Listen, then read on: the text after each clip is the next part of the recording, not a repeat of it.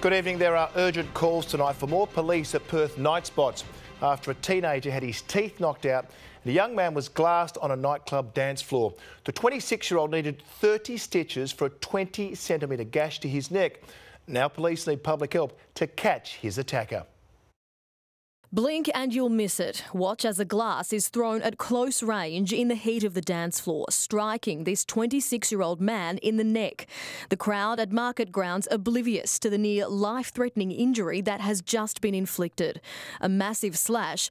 There was significant blood loss. He's got a wound about 20 centimetres in length. It required 30 stitches to fix. But the weekend was far more violent. Exclusive pictures of another assault less than a kilometre away that same morning on James Street, Northbridge. This 19-year-old man is losing consciousness after a street fight, his blood spilling onto the pavement. He's lost several teeth from his head hitting the concrete.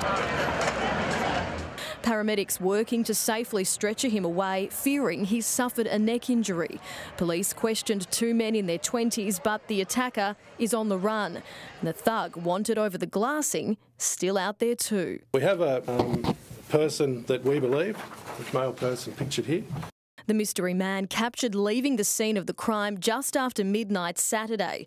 In the hours to follow, another 3 arrests on James Street, a woman and 2 men taken away by police. We've got an escalating problem and the government is not managing it. The opposition has the statistics to back it up. Assaults in Northbridge are up 39% on last year, a staggering jump to figures we haven't seen since 2010, while sex assaults have more than doubled in 12 months. Out of control, and the government needs to resource police appropriately.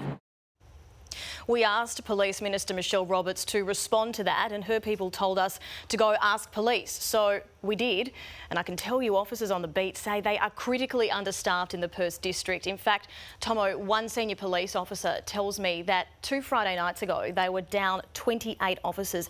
That is huge, and if they have any hope of curbing this violence crisis, they say that's just not enough. They are frightening statistics. Jerry, thank you.